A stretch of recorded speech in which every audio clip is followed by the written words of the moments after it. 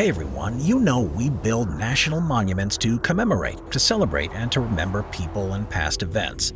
National monuments are some of the most visited places on the planet, and while they are built for public viewing, not everything about some national monuments is public knowledge. Some national monuments have secret rooms, restricted hidden areas, and even entire floors cut off from the rest of the world. There's more than meets the eye for the monuments in today's video, so let's begin this thing. Here are 15 amazing secrets hidden inside national monuments.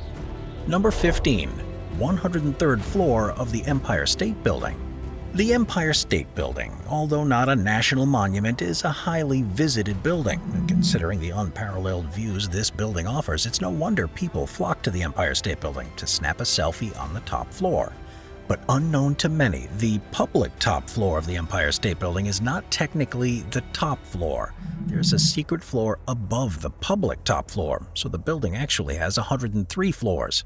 The 103rd floor is open air, and the only protection visitors have from a perilous plunge is a small ledge and a low railing. The publicly accessed floors have a lot of safeguards in place to protect people and to ensure that no one falls. This is not the case with the secret top floor. With very little between you, yourself, and the edge of the ledge, even a strong wind could make visitors second-guess their decision to be there. Needless to say, it's not a safe option to open this floor to the public.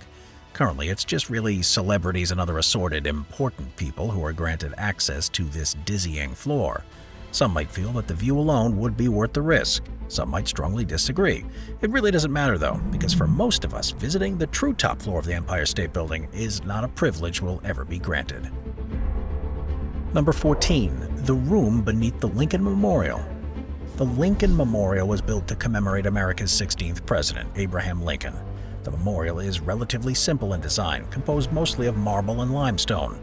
But the monument has seen some pretty dramatic and major events in American history, such as Dr. Martin Luther King Jr.'s "I Have a Dream" speech. The monument is no stranger to secrets, or maybe conspiracy theories is a more accurate description.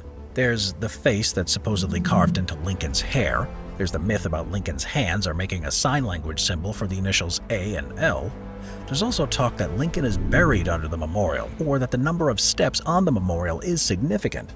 These rumors have all been proven false. But if you've heard rumors of a secret room beneath the memorial, well, those rumors are actually true. There's a large cavernous area underneath the memorial. It's got dirt floors and concrete walls. The ceiling is laden with hundreds of stalactite formations that continue to grow as water drips through the monument. There's also graffiti on the cement column supports. They were put there by workers who built the monument. Needless to say, most people who visit this famous national monument are unaware of the secret room lurking beneath them. Number 13. The Torch Room of the Statue of Liberty. So the Statue of Liberty is easily one of the most iconic monuments in the United States, if not the most iconic. Standing proud, torch in hand, this lovely lady was a gift from France in 1886 and was created by sculptor Frederick Auguste Bartholdi. The statue stands on Liberty Island in New York Harbor and has gone on to become one of the most recognized symbols worldwide of America's dedication to democracy and freedom. The Statue of Liberty was formerly known as Liberty Enlightening the World, and the enlightening is shown by the massive torch she extends skyward in her hand. But the torch holds more than just the symbolism of enlightenment. It also holds a secret room. Up until 1916, this room was open to the public. Tourists were actually allowed to visit this room, from which they could take in the sweeping views of the city. However, in 1916, German spies exploded a nearby munitions depot, and it not only killed several people and injured hundreds, but it also managed to damage both the statue's arm and torch. This, of course, made it unsafe for people to visit the torch room, so the statue was fixed, but the room was never reopened to the public. Today, the highest point of the statue that people can visit is the crown, and although the crown is pretty high, it's a far cry from the height of the torch.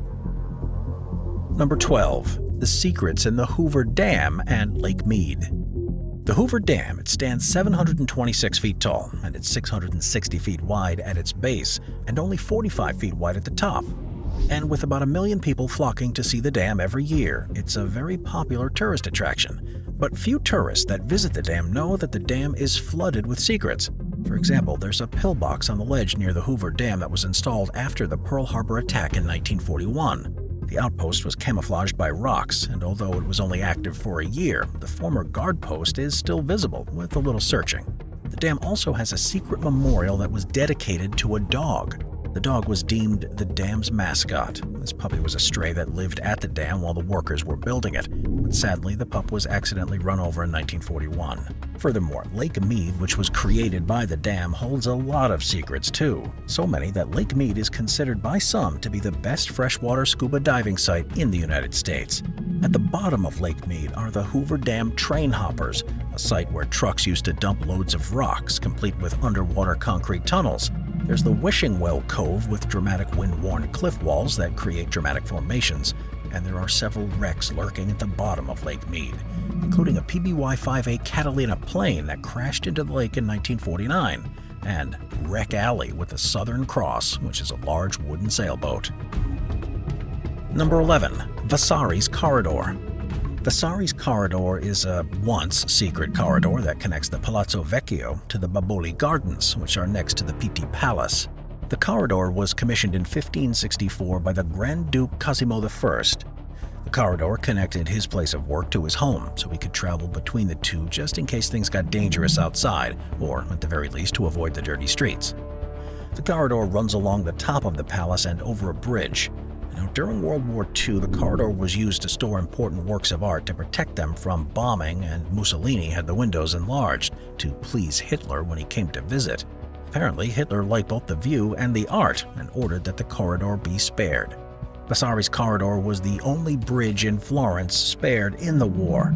Today, the corridor is home to a number of self-portraits by some pretty heavy hitters in the art world, from the Renaissance all the way to today. The corridor is narrow and the art is precious, so visiting the corridor is not something everyone can do. Vasari's Corridor is only open to small groups who have been authorized, and these groups are accompanied by an official Uffizi guard. As such, the once secret and now elite corridor is a highly exclusive space that's mostly hidden from public viewing. Number 10. The Lamppost Police Station in Trafalgar Square. Trafalgar Square was designed in the 1830s after the British defeated the French and Spanish in the Battle of Trafalgar, hence the square's name. Today, it's one of the busiest and most vibrant areas in London. There's lots to do and see in Trafalgar Square, including a bizarre and historical little lamppost that most people don't even take notice of. In the southeast corner of Trafalgar Square, there's a tiny little structure that appears to be nothing more than a little odd building with a light on top of it. However, this little-known and seemingly innocuous structure is actually a world record holder. It's the smallest police station in the world. This minuscule police station was built in 1926, and it was built as a way for police to keep an eye on troublesome people. To build this station, they hollowed out a light post and installed a set of very narrow windows that looked out across the main square, so the police inside this little station could secretly watch the crowds from a secret police station in a lamppost. A direct phone line to Scotland Yard was also installed, just in case the police station there required some backup. And even more interesting, the phone line was attached to the light at the top, so whenever the phone was picked up, the light would flash. The flashing light immediately alerted nearby police in the area to potential and imminent problems. The station is no longer used as a police station, but it is still used. Westminster Council cleaners use the space to store their brooms. Number 9. Statue of Leonardo da Vinci's Secret Hatch. The Leonardo da Vinci statue is at Rome's Fiumicino Leonardo da Vinci Airport. The statue's bronze with a marble base and is the work of Asen Pekov, a Bulgarian artist. The statue is about 60 feet tall, and it's the most famous work of Pekov's. Since the statue's unveiling on August 19th of 1960, this statue has seen millions upon millions of people walk by it. But in 2006, a secret was discovered within the statue. The discovery came during a renovation when a worker found a small hatch. The hatch was in the middle of the statue, and buried inside there were 2 parchments.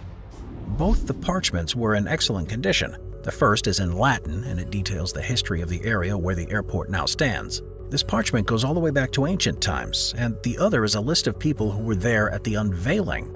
It's not known whether or not the parchments came from Pekov himself, since he passed away in 1973, and it's also not known why the parchments were placed there. But the odd little hatch and its secret parchments are amusing at the very least, if not historically significant. Number 8. The Cave of Evil Spirits at Niagara Falls. Niagara Falls is renowned for its beauty. Around 14 million people come to see the falls in their full glory each and every year. The falls are actually made up of a system of 3 waterfalls, with the biggest between the US and Canadian border called the Horseshoe Falls. But behind the falls lies a secret and ominous cave called the Cave of the Evil Spirits. The cave is located in Devil Holes State Park, which is in Niagara County, New York. In fact, it's really just down the road from the masses of people marveling at the falls, although most people who visit the falls know nothing about this cave. This cave is a small limestone cave that's on the other side of the Niagara Gorge, and it's widely believed to be haunted. This is because a group of British soldiers were ambushed and killed there in 1763 by a Seneca tribe. Their bodies were later found floating down the Niagara River. It's estimated that around 100 British soldiers were killed, making this site a scene of a pretty horrible bloodbath. Today, the Cave of Evil Spirits is shrouded in superstition. It's believed that anyone who takes a rock from the cave will be cursed. And the cave is really not that easy to get to. The terrain is rocky and hard to navigate, but the cave and its potentially evil spirits within are there for anyone to see. Anyone brave enough, that is. Number 7. The Hypogeum at the Colosseum. The Colosseum is one of the most famous relics from ancient Rome, attracting millions of tourists every year. It's located in Rome, Italy. The Colosseum was once a hub of activity, hosting things like sporting events, staged hunting, and the famous gladiator battles. But while the spectators filled the Colosseum with applause and gladiators battled it out in front of avid fans, there was also a lot going on underneath the Colosseum, unbeknownst to the spectators above. The Hypogeum is an extensive subterranean level located directly under the Colosseum itself. It was a place where machinery was stored, where wild animals were housed, and where the gladiators hung out before their matches. Called an underground labyrinth, the Hypogeum of the Colosseum was used for almost 5 centuries. It fell to ruin once the stadium fell out of use, and it was overgrown with waist-high weeds and fig and caper trees. And the walls and floors are falling into a dank and dark state of disrepair. The Hypogeum wasn't really explored until the late 1800s and early 1900s, and it was completely closed to the public until very recently. Guided tours are now available with the purchase of a special ticket, so anyone who wants to descend into the secret underground world of one of Rome's most iconic structures can now do so. Number 6. Grand Central Terminal Tennis Club. Every day, an estimated 750,000 people pass through the elegant Grand Central Terminal in New York City. Commuters on their way to work, tourists who have come to marvel at all the magnificence that is New York City, and even shoppers on a mission. The terminal is a hub of constant activity. However, few who pass through this world-famous terminal are privy to the secrets it holds. One such secret is the Elite Tennis Club. The tennis courts at Grand Central Terminal have existed since the 1960s, when Hungarian immigrant Geza A. Gazdag founded the Vanderbilt Athletic Club. It was located on the 3rd floor of the terminal and featured 2 clay courts. However, Donald Trump took over the club in 1984 and created an elite and highly exclusive space for the rich and famous. For almost 3 decades, celebrities and the very wealthy played tennis at the club. This was widely unknown to most people. The club was closed in 2009 and repurposed as a lounge for the employees of the Metro-North Railway. The Vanderbilt Tennis Club was moved to a newly constructed 4th floor in 2011. Today, the courts are open to the public, but they're hard to find and very pricey. It'll set you back about $250 per hour to swing a racket on these secret courts. Number 5. The Eiffel Tower's apartment. In total, there are 1,665 steps from the bottom to the top of the tower, but the steps from the 2nd floor to the top are not accessible to the public. However, if you've ever climbed the steps of the Eiffel Tower that are open to the public, then you know firsthand how arduous the climb is. So this next secret might have you scratching your head a little bit. There's a secret apartment at the top of the tower. This apartment was built by the original designer of the tower, Gustav Eiffel. Apparently, building and designing national monuments comes with some added perks, because Gustav was able to build himself his own little private apartment within the 3rd floor of the monument. The apartment itself is nothing garish or lavish. It's most often described as cozy. It's got wooden cabinets, a piano, some wallpaper, and somewhat humble furnishings. Gustav mostly wanted the apartment to experiment, reflect, and entertain. But when others caught wind of the apartment, they wanted to join Gustav atop the monument. Gustav, however, had other plans. He was extremely selective about who he invited to the apartment. And like all things exclusive, the fewer people he invited to his apartment, the more people he had asking for invites.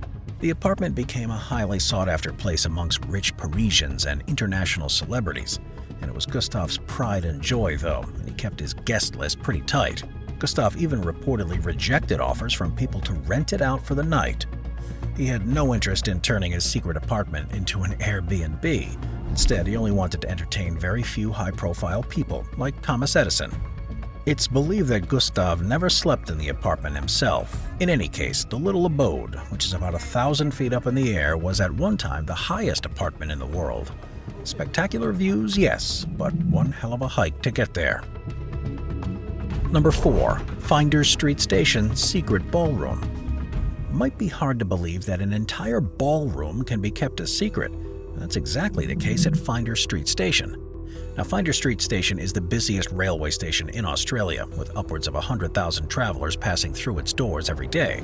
The ballroom is through a doorway halfway down the north face of the station. The door itself is elegant, with 2 curved stone arches that are set inside of each other. But the doors never open, and so for most, the doors are just simply passed by.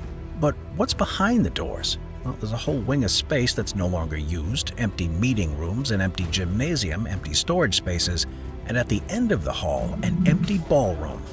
The ballroom has been closed to the public for more than 35 years, and it sits on the top floor of the station, abandoned, above all the busy travelers who walk on by underneath, unaware of its presence.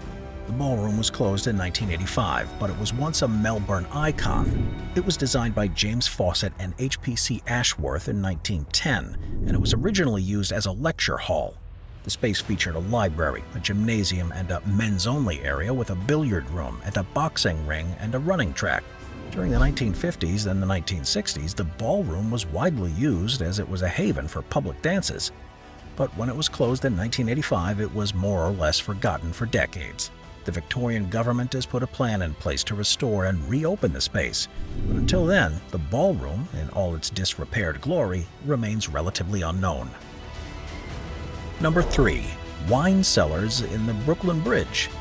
The Brooklyn Bridge was completed in 1883, and since its completion, it served as an essential link between Manhattan and Brooklyn. But where the iconic bridge arches its way across the East River, welcoming tourists and resident New Yorkers alike, there's a secret lurking beneath the bridge that doesn't see nearly as much pedestrian traffic. Below the ramps that lead to the anchorages on both sides of the bridge are secret vaults that once served as wine cellars. The bridge was built with compartments and passageways inside the anchorages, and these compartments were once rented out as a means to help pay off the expense of building the bridge. The vaults were less than ideal for a place of residence. They were dark, consistently cool, and a bit cavernous. Those are hardly sought-after living conditions. They are, however, sought-after conditions for wine and liquor storage. As such, liquor vendors rented out the vaults for almost 4 decades after the bridge's completion. The vaults were named after famous French streets and were even decorated in grape and leaf designs. These vaults were closed to liquor storage during Prohibition, but were reopened in 1934. During this time, the vaults weren't just used for liquor and wine storage, they actually hosted elite and private sipping parties. The vaults were taken back by the city after World War II, and today they are closed to the public. They are still used for storing maintenance equipment, though, but needless to say, today's use of the secret vaults is not nearly as fun nor scandalous as the vault's uses of yesteryears. Number 2. The Washington Monument Secrets. The Washington Monument was built as a memorial to the beloved George Washington. This monument was completed in 1885, and it was, at one time, the tallest structure in the world from 1884 to 1889. But this highly visited monument is holding a few secrets that aren't really widely available to the public. For example, the aluminum capstone of the monument, which really can't be seen clearly unless you're face-to-face with it, has inscriptions on every one of its faces. Most of the inscriptions are the names of the people who worked on the monument. But on the east face, there's a Latin phrase, Laus Deo, which means praise be to God. At the bottom of the monument, there are a very few strange and mysterious items. One of the items is a Bible, which is not that strange since Christianity was very prevalent during that time. There are copies of the U.S. Constitution and Declaration of Independence. There's also a portrait of George Washington, which sort of makes sense since the monument was built for him. There's a map of Washington, D.C., plus one of every U.S. coin from that time. and there were small books written in something called diamond type, which was the smallest typeface in the country at that time. And it's not just the monument itself that holds secrets. On the grounds of the Washington Monument is a hidden manhole. Inside this manhole is a 12-foot replica of the monument itself.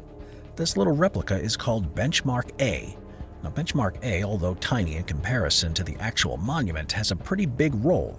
It's part of a network of 1 million control points spread across the United States used by the National Geodetic Survey. These control points are starting points of any map, and as such they have to be very accurate, which is why the stable little statue was chosen. Massively important to the surveying circle, but widely forgotten by most people, Benchmark A is one of the most significant and important national monuments, semi-secrets. Number 1. Mount Rushmore's Secret Room.